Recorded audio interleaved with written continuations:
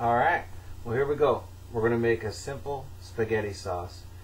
And I talked to a lady at the grocery store yesterday, check her, and she wanted to know how she has all these tomatoes in her garden, how to make spaghetti sauce. She doesn't like runny sauce either. She wants a nice, thick sauce. So how I do it, it's pretty simple. Doesn't take all that long, or maybe takes a little time, but fast. No simmering on the stove all day. Alright, 1 pound of Roma tomatoes, just like this, right? Right now I got a whole pound for 49 cents. Cut them in half, and then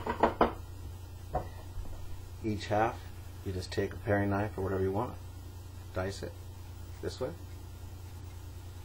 and this way, so you get it in there. Don't lose any juice. Don't pull any of that stuff out. See, diagonal cuts. Piece of cake. Now, I'm going to take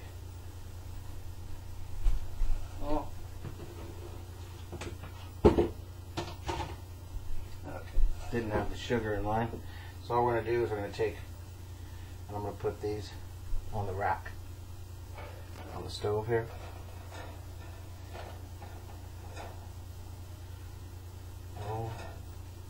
Okay.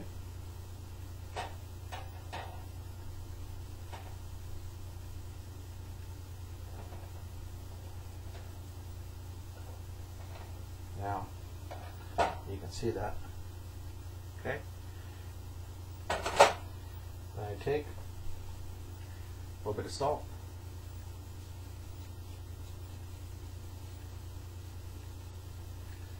And you know, the biggest thing for tomatoes, I don't care what anybody says, is a little bit of pepper, of course, just lightly, so you can visually see it on each slice. And only on about 1/3 of your tomatoes you do a very light sprinkle of coriander, because it's a tendency to get real strong. Alright, my favorite part, sugar. You dust it with sugar just a little more than you do the salt. Now I think that's the biggest #1 thing. So try to get one a little closer for you. Let's see, yeah. See? Boom. Alright, that's done. The key, most important part though, I'll save you the noise. I got in a little coffee grinder. I already did up about 1 heaping, 1.5 teaspoons, regular teaspoon you eat with, of fennel seeds.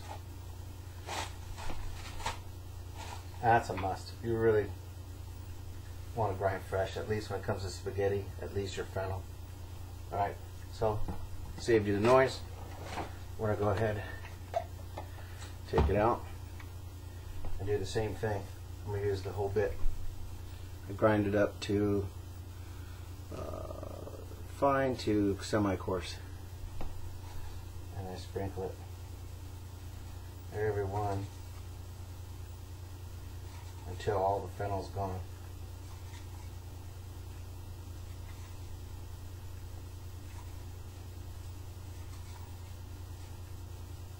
Alright.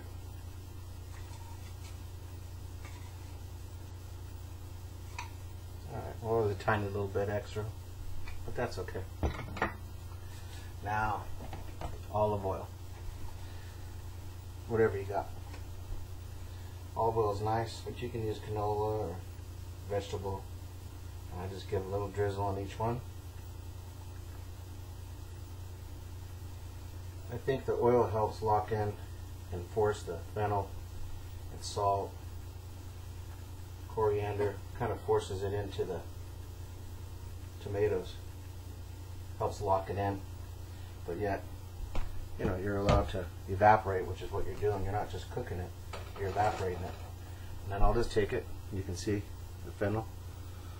I'll just tap it on there a little bit, get it into, move it in and keep it moist so it just doesn't, you don't lose those volatile oils. You want the fennel to get trapped in the olive oil. Kind of like a, I guess like doing a bell pepper, if you will. You just give it a light tap in there, get it in those cracks, the slices that you did earlier. Make sure that it's coated a little bit with that olive oil.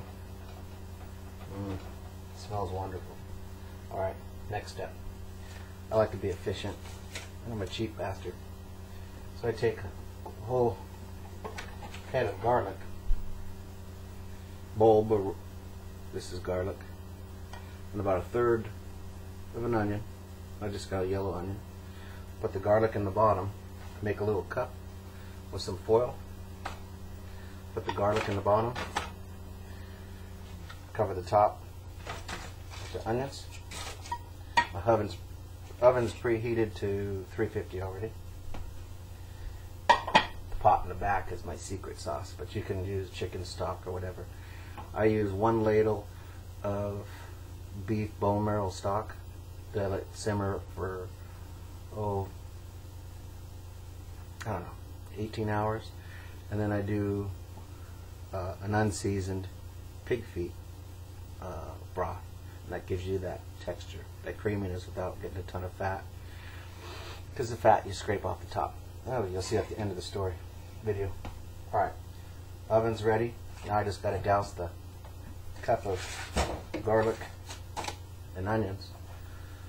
Get them nice and liberal. It reminds me when I was a kid, my dad used to have my brother Andre and I, we'd take aluminum foil. We were like camping, so we'd take and wrap a whole onion and potatoes. The onions would get real sweet, and we'd bury them into the coals, into the fireplace. My dad was a crack up. Still is. Okay, now, oven's preheated. And I'm going to go ahead and put these bad boys, and I put it on a rack so that the air can get around it. And if you got a convection oven, hey, lucky you. Okay, so I'm going to put these 1 pound of tomatoes, which I did weigh, in the middle of the oven. Yeah.